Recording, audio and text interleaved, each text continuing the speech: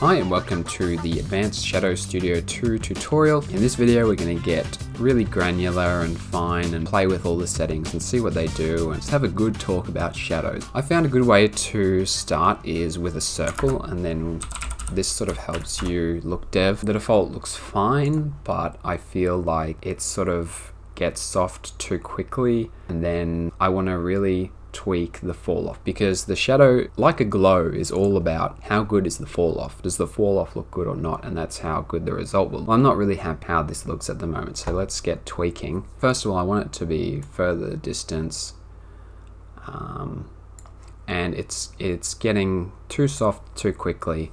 Let's tweak that. So that's under easing, and I'm gonna keep the ease at 100 and then just play with these. So the softness.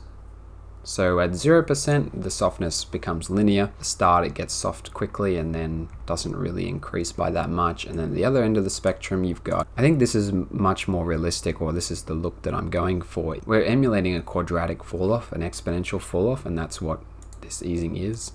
At 100%, it's exponential, and it's gonna get softer very slowly, but as it builds up momentum, it gets softer much quicker.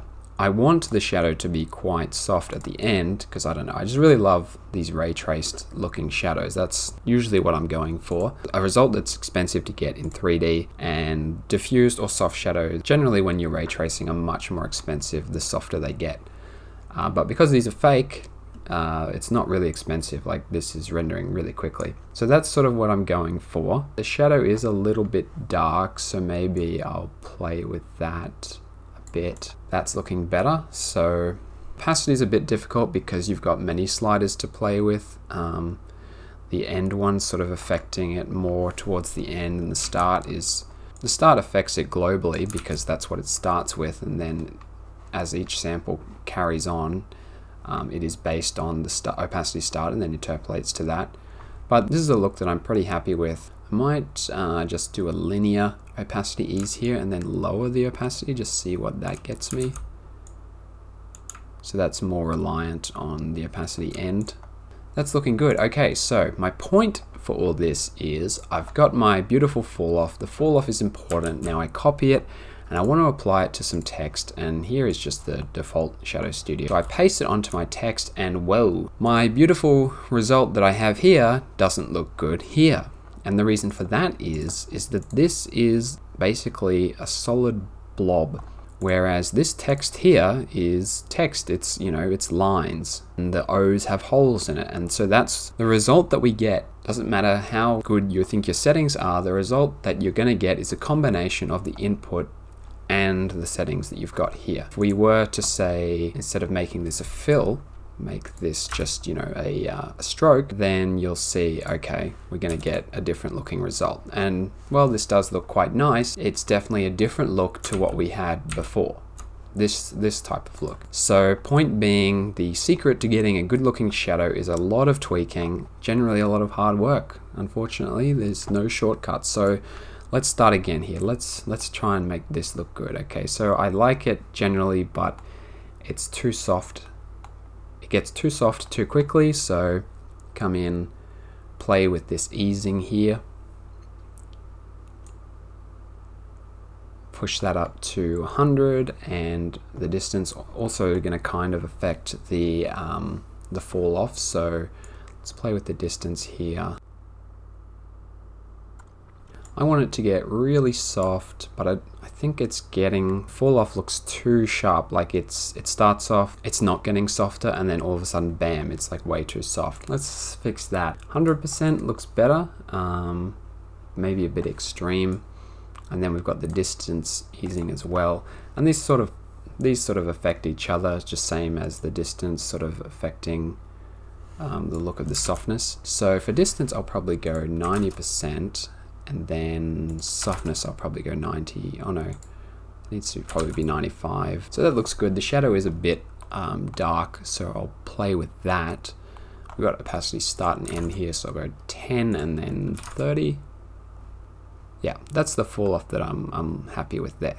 Okay, so I'm happy with the look and fall off of my shadow. So now we're just going to talk about some general other things. You can see it not looking so great. Black and white is looking a lot different to now in color here. So what I suggest when working with color is lowering the opacity of this source opacity to 0, setting it to soft light, and having another copy set to normal. And now probably work out your opacities by, you know, sort of going half-half. Because these are both at 50%, we can't then just have the source opacity of 50%. So then I'll make a third layer and have that with no shadow effect on it, but then full opacity. So that's probably looking better than it was to start with, but the shadow is looking a little bit see-through, not as rich as it was. So I'm gonna go 70% on the normal, maybe 80%.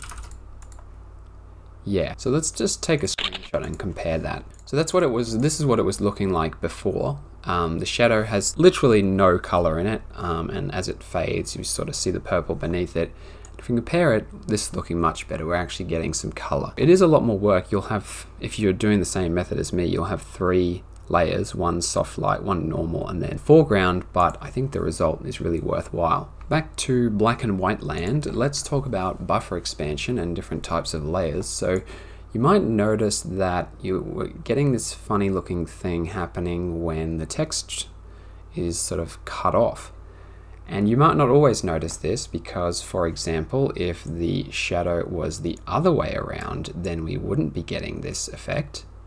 But it would be most apparent if we were at, say, exactly 90. You can see the E there, you know, as it transitions in, that is not looking good. So there are 2 ways around this. I'll just quickly do a quick animation, you know, not smooth at all as it enters.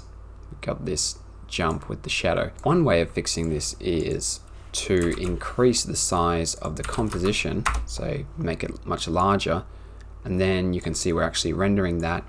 And then when you go to render it, put it in its own comp and put it back to 1280, and now we have none of that issue. We can see the shadow is actually being drawn off screen, and that's solved that problem.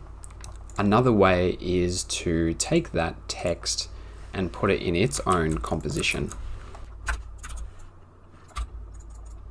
Say we have this text here, crop it, crop comp to region of interest, and then back in here, you can make this back to 1280 by 720, and then now we are not going to have that problem. And the reason is because this is not continuously rasterized. So because it's not continuously rasterized, it's kind of helpful for us. If we were to set the switch again, then we'd be back to square one with the exact same problem. But if it's not, well then it's working for us. We don't have that issue. However, you have to keep that in mind that there are also downsides to not having it continuously rasterized.